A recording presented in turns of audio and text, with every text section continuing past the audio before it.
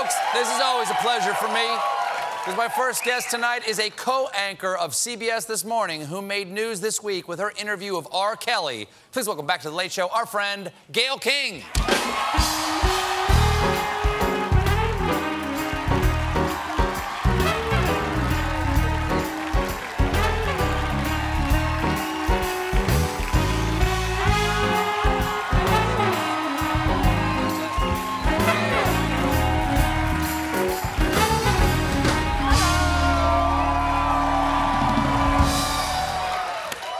Stephen Colbert. Thanks for being here. You had CBS This Morning you had a very big week, and the show had a very big week. The show Everybody's had a huge talking week. about even many of your colleagues. We had Willie Geist here the other night. He was like, "All hail Gayle," because you had this amazing interview with R. Kelly. Yes. Can I just tell you what happened to me backstage?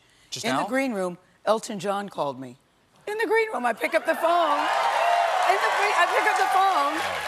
It was a 212 number I didn't recognize, but I thought it was work, because we're working on a special, so I thought it was work. He goes, "Gayle, it's Elton here." I went, "Elton John?" "Hi, Elton." He said, and he was calling to talk about the R. Kelly interview. I thought that was so nice that he called. That is so nice. Yeah, just now. He calls a lot of my guests. He calls them over there. Let me just adjust your, mind if I adjust your heart there? Yeah. I'm gonna put that over like so, just where there we go. Now we're Stephen centered. Colbert stylist. I like There you go. That's what I do. I provide that for my guests. I like it. I like it. Now, did you have any idea? Oh my gosh. Had you met R. Kelly before? No, you know, I met him 5 years ago at a birthday party. So it's one of those things where you say hi, hi, hi, and I didn't want to be that guy that said, you know, we met 5 years ago. Sure. So I had no relationship with him. And you had no sense of what, like, the energy, what to expect in this interview? You know what? I did go to see him like 15 minutes before the interview. I went to his apartment at Trump Tower. It's no secret that that's where he lives. So I went 15 He lives in Trump Tower? Trump Tower in Chicago, yes. Oh, okay. Yeah, in Chicago. All right. So I went 15 minutes before just to say hi. You know, thank you so much for doing this. You know, we want to hear what you have to say and let you tell your story. He was sitting in sweatpants. He's got a Christmas tree up in the house that he keeps up. He's had the Christmas tree up, guys, since 1993 as a tribute to his mother. He loves his mother. It was her favorite holiday. She passed away, and he's had it up. So it was very hot. He was resting his voice. So he's sitting in sweatpants, and I just said, we're here to hear your story. He goes, well, I'm ready to talk. I'm going to change, because he had on sweats. I'm going to put on a suit. I go, you're going to put on a suit? Yep, I'm going to put on a suit, and I'll be down. And that was the only... It's because I didn't want him to, the first time to sit with him, it's lights, camera, action. You know, it's like you walk in, there's 4 cameras, there's lots of lights. Right. I didn't want it to be like that. So you didn't want him to be uncomfortable. You wanted some kind of relationship. Yeah, I did. I wanted to at least have said hello. Well, he did put on a suit. Yes. But he just about busted out of it. Here is a shot that has gone viral. That's you and R. Kelly right there. Yes. He is giving a speech to the multitudes, and you are absolutely, everyone is marveling, including myself, at your composure in this moment. What's going through your mind in this moment? Because you look like just a graven image from a temple or something. This is the thing. I could see him getting more heated. He was upset with me about some of the questions. That's okay. He was a little irritated. That's okay. You know, the picture was taken by my makeup guy, who, as you see, is a really good photographer. I didn't even know he was in the room taking pictures.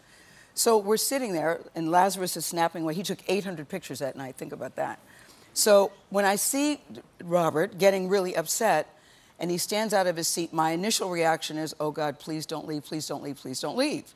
Because I really thought, we've seen him storm out of interviews before, so I thought he was going to do that. And I was thinking, I'm not done with my questions. What can I do to save this interview? So I decided if I sit there quietly, make eye contact with him, I thought the minute I walk up and say, if I stood up, like, calm down. You know what it's like when you're upset and somebody says, calm down, you go, I am calm.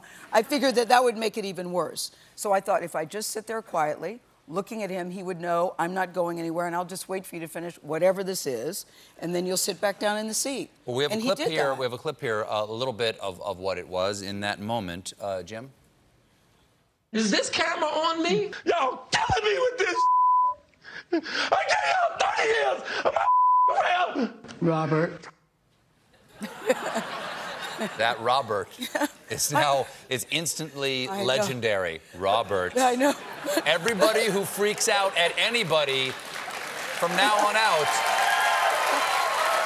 if anybody yells at me for the next year, I'm just going to go, Robert. Well, Stephen, I thought if we had both gotten emotional and amped up like that, what good would come of that? So I thought I'll just be calm, say his name. Because you know, when somebody says your name, it is soothing. I'll say his name, he'll know that I'm here, and he will eventually sit back down, which he did, Were you at any moment afraid? worried about your safety? You know, listen, I never thought that he was going to hurt me or hit me. I never, ever thought that. What I was worried about is that he was flailing so and hitting his fist so violently. I was worried that he would accidentally hit me. But I never thought that he wanted to hurt me in any way. And I don't want to accidentally get hit either, guys. I didn't want that. So, not at all. I was, not at all. I was worried about that. But did I think that he was going to hurt me? No, I really didn't. So I wasn't afraid about that. If you could have seen the thought bubble, it would have been, ruh-roh, please sit back down. You're looking a little crazy right now. Please sit back down. That's what I was thinking. What about your family, your friends? Oh, yeah. My favorite daughter, Kirby, favorite son, Will. Oprah called because they thought, you know, we were very, very worried. Because I guess when you look at that picture, it is very menacing. It is. It is very menacing. It is, yes. But no, I really wasn't worried. I really wasn't worried. Well, I admire your composure and your focus. I get rattled, you know, oh, thanks. at the drop of a hat. You're rattling me. Yeah, right. Yeah.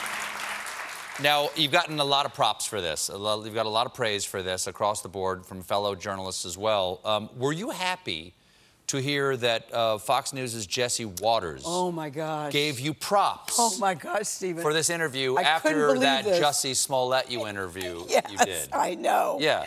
So, he mistook you. Yes, for Robin Roberts. Yes. Yes. Now, you know, it's good. People started sending this to me because I normally don't watch Fox News unless I'm just curious to see what's going on, what other people are thinking.